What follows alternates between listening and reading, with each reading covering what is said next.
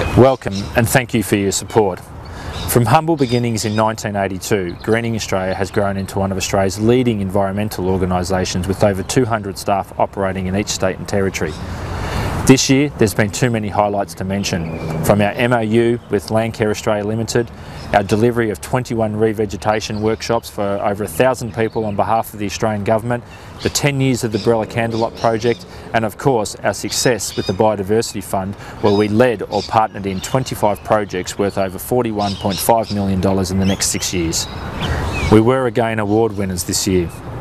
In New South Wales, we won a Premier's Award for Sustainability with Transgrid and our prize partnership Green Grid. In South Australia, a Visy Arts Environment Award with Womadelaide. In Tasmania, a NAB Schools First Award for our partnership with Transend and Lena Valley Primary School. And of course, in Victoria, for the Grassy Ground Cover Research Project, a 2011 Rio Tinto Earthwatch Citizen Science Award. 2012 marks the 30th anniversary of Greening Australia, and one organisation has been alongside us since day one. Our 30-year partnership with Alcoa of Australia is a major investment in regional communities, environment and people.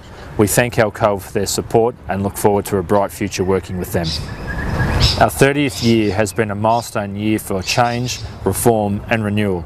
It has been a real privilege to work alongside the inspirational Duncan Kerr and the energetic and tireless Rod Douglas in their capacity as National President.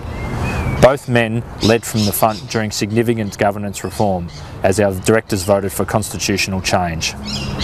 Greening Australia people have a formidable array of technical expertise, talent and passion. I'm inspired by what our people do in far-flung places like Albany, the Eyre Peninsula, the Tassie Midlands and Katherine. Sadly though, at each AGM we have goodbyes to say to some great Greening Australia people. This year, with our constitutional changes, there are too many names to mention, but it is a mark of those people that when they participate in the constitutional reform process, many knew that they would be voting themselves out of a seat at the boardroom table. To those people, I say thank you and I say goodbye. On the heels of sadness often comes hope, and in many parts of the organisation where we've experienced hardship over the past few years, we know that this year will be a turning point. With 30 years experience and knowledge, we have great respect for the diversity of the challenges and the opportunities that lie ahead. I know that we are made of the right stuff, and we are excited about those opportunities which are ahead of us, including our goal to develop a Northern Australia strategy with people now based in Broome, Darwin and Townsville. Likewise, the opportunities which exist under the Biodiversity Fund, Caring for Our Country and the Carbon Farming Initiative.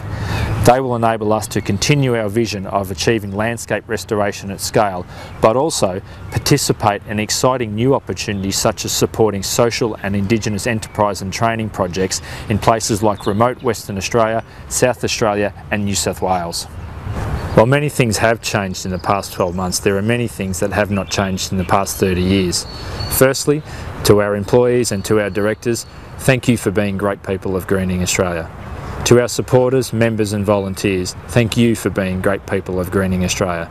To our partners, landholders, the departments and agencies and organisations that support us, thank you. As I say thank you, I also invite you to join us in the next 30 years of Greening Australia.